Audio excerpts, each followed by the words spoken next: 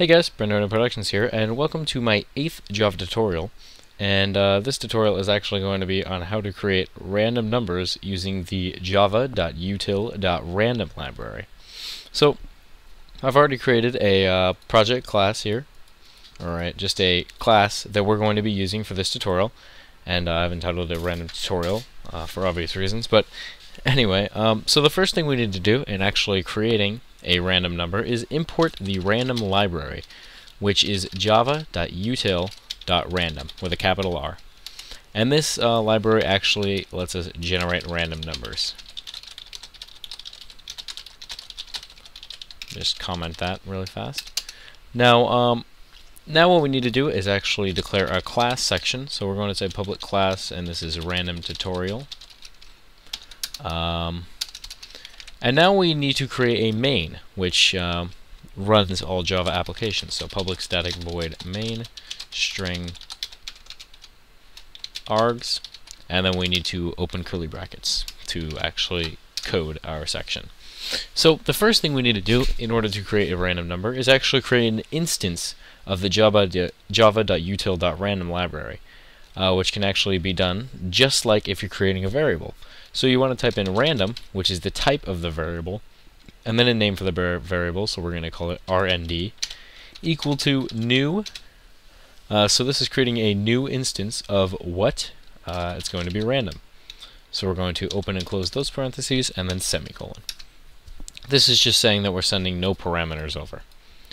And now, since creating a random number is relatively easy, we can actually generate the random number with one more line.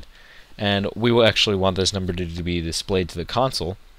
So we're just going to type system.out.println, and then in this specific parameter here, what we want to print, we're just going to type in rnd.nextInt, which gets the next random integer from this random variable. And then we can open up parentheses and send out another parameter.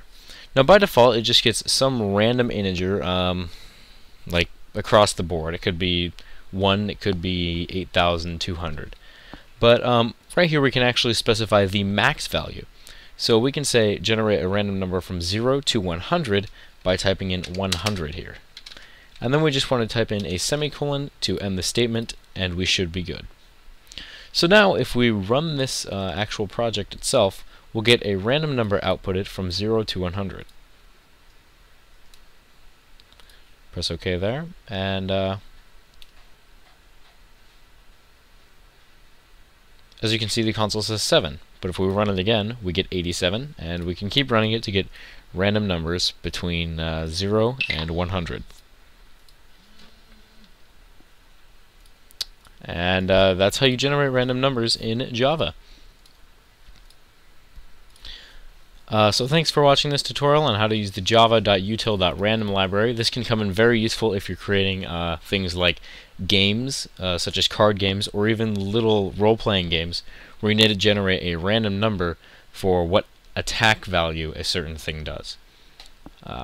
Yeah. So thanks for watching this tutorial. Remember to rate, comment, subscribe, and please leave a comment. It really does help. And that's all I really have to say. Have a good day, guys. Talk to you later.